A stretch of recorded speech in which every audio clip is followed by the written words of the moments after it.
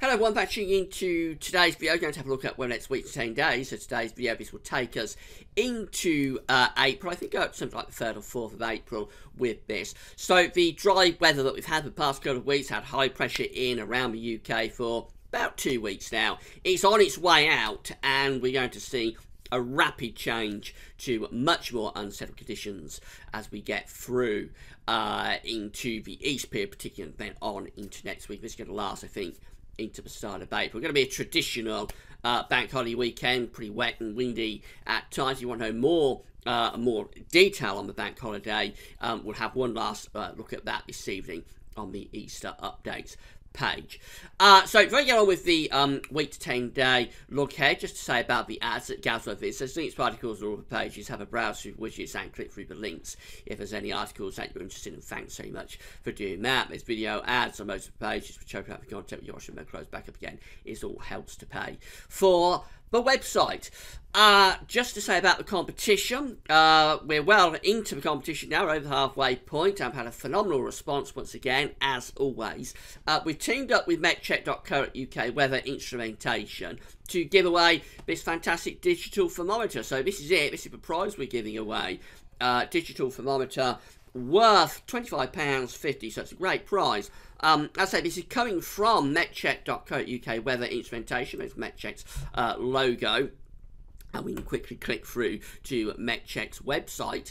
So this is it. This is metcheck.co.uk, where you can get loads of weather instrumentation and really fantastic items that you can get from Metcheck Weather Instrumentation in terms of thermometers, barometers, hydrometers, you name it, you can get it from metcheck.co.uk. Rain gauges as well. It's all there for you if you would like to go there and buy those items. But this is a freebie, so this is worth £25.50, and all you have to do to win this is to email your name and address to gazweatherviz@gmail.com. That's all you have to do. You don't have to answer any questions or anything like that. It's just a prize draw, so your name will be placed into the bag.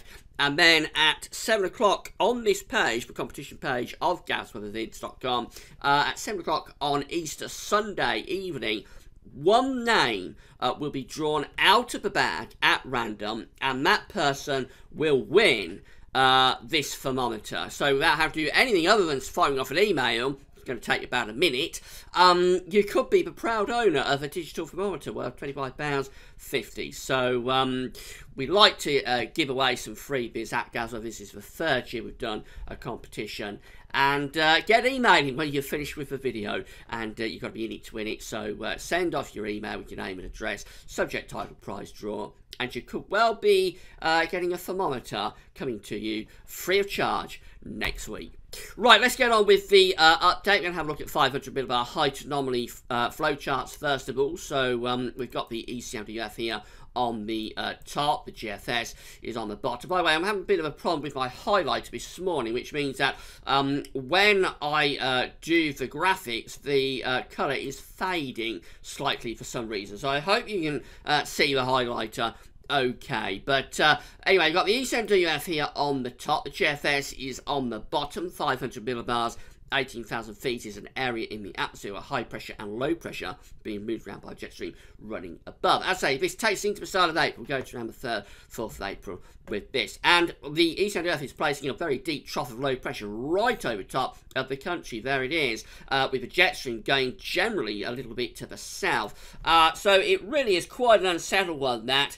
Very Atlantic driven, low pressure dominating right in over the top of the UK. As I hope you can see this okay. I'm not sure why the highlighter is doing this this morning, but you can just about make it out, I think, even when I've drawn it. So the trough of low pressure is right in over top of the country, and the jet stream is a little bit to the south. So generally it's quite cool and quite unsettled with the ECMWF. The GFS isn't quite as bad. This is the GFS just here. And well, it's still Atlantic driven, but the trough isn't as deep, so it's not quite as disturbed as the ECM. Nevertheless, it's still an unsettled Atlantic driven pattern going into the start of April. So GFS temperature and precipitation ensembles for the next couple of weeks. The red line here is the 30-year temperature average. What we see here is that we're generally going a little bit above average over the Easter weekend. So the temperatures aren't going to be cold, it's going to be unsettled Easter weekend, but I don't think the temperatures are going to be too bad.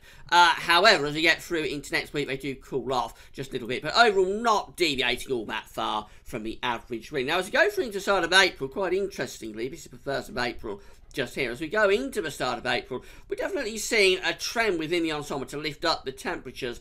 There has been the suggestion with some of the model output recently that we might build the heights up over Greenland, possibly produce some sort of Greenland high.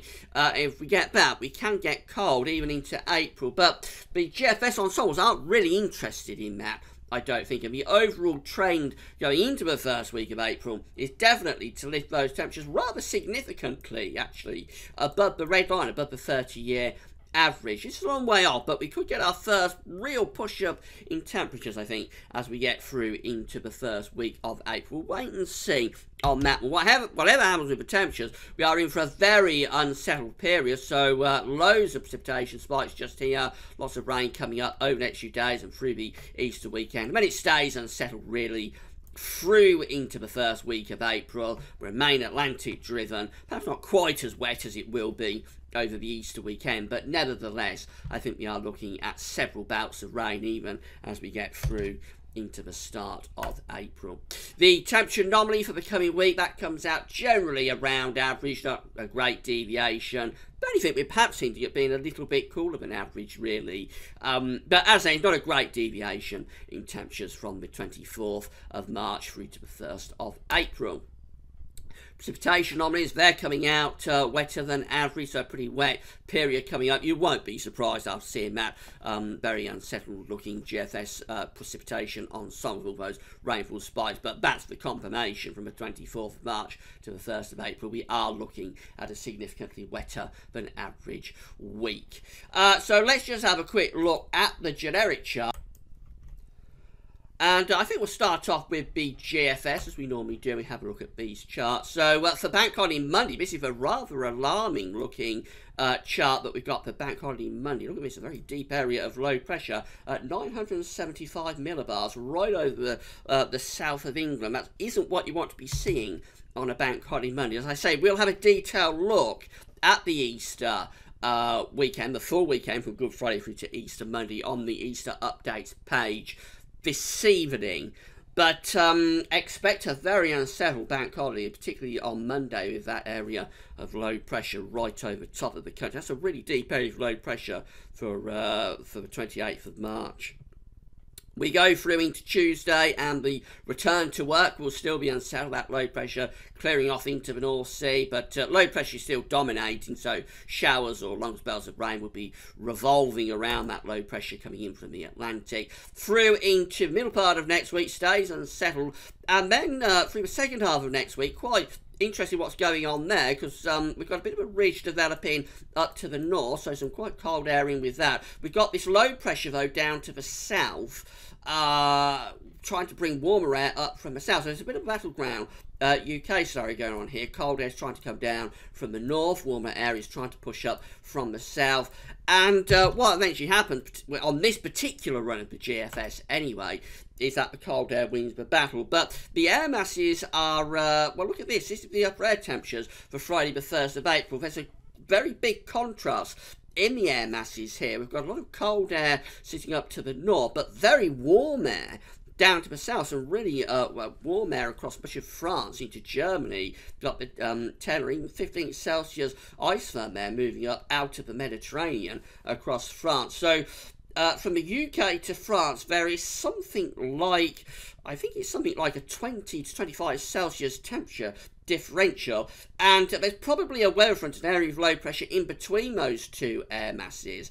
That would be somewhere through here. So, well, watch this space on that, because it depends where the dividing line sets up, but potentially there could be quite a lot of rain coming in with that as those two air masses are clashing. As I say, on this particular run of the GFS, that low pressure moves away to the south and the east, and it's high pressure to the north, but wins the battle. So this is quite cold actually going through into the first week of April, despite the GFS ensemble looking generally warm into the first week of April.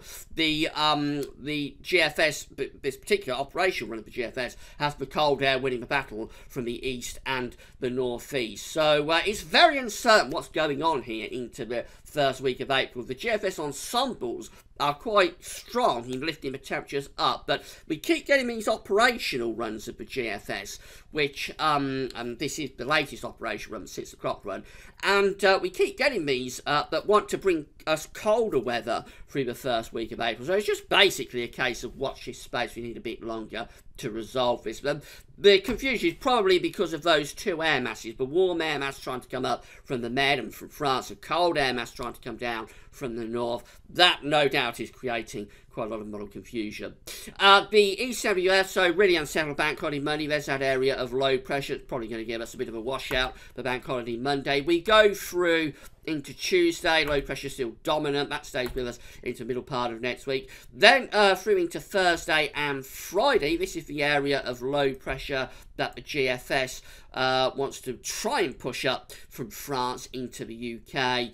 Quite how close that gets to us, quite uncertain. The East Earth is placing that more over towards Germany and actually has us under an Atlantic influence. The upshot is that we just stay very unsettled through that opening weekend of April, sort of on high to anomaly chart. So on Sunday the 3rd of April, which is day 10, the low pressure is right over top of the country at 980 millibars, and it's a case of showers, long spells of rain. Finally, the GEM, the Canadian, it's all in agreement. Very unsettled conditions throughout next week with low pressure really close by. At the end of next week, we don't try to push that warmer air up from the south. Actually, we have the ridge up to the north, keeping us quite chilly from the north or the northeast. We end up on day 10.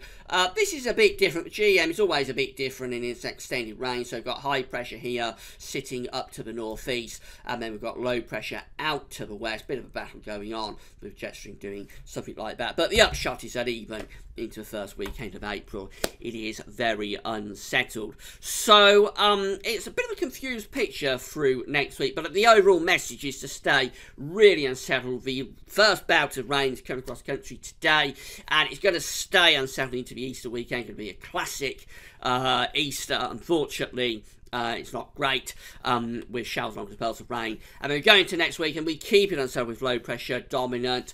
The question mark for next week, particularly later next week, is in terms of temperatures. Will that warmer air that's trying to push up out of the Med get to us, or will we stay quite cold and chilly? And where those two air masses are meeting, there's going to be quite a lot of rain. It's to be determined where that is. Would it be over UK? Would it be across France? Would it be across Germany? Somewhere later next week, going to get very wet, I would think, as these two air masses clash. But we've got to wait and see quite where that happens. That's it for now. Come back this evening for a detailed look at the Easter weekend. Will be the last one that we do, because it's Good Friday tomorrow, of course, so the Easter weekend will be getting underway very shortly. Come back that this evening. Tomorrow it's JMA Friday, but it's Good Friday. It'll be staying as normal at Gasworth with the latest update from the Japanese and CFS V2 models for the next month. That's all for now. Thanks for watching.